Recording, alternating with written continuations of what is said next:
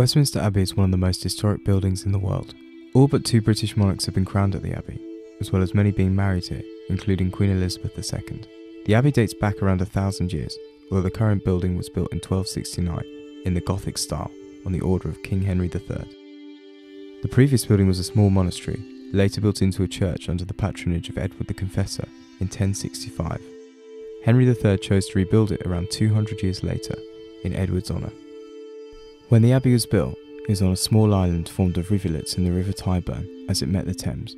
This was known as Thorney Island.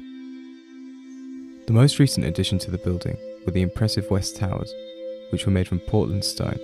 These were designed by Nicholas Hawksmoor in 1745. The building is described as a work of architectural genius. In recent years, little has been added, but has been maintained, ensuring it remains just as visually striking for millions to admire in the future.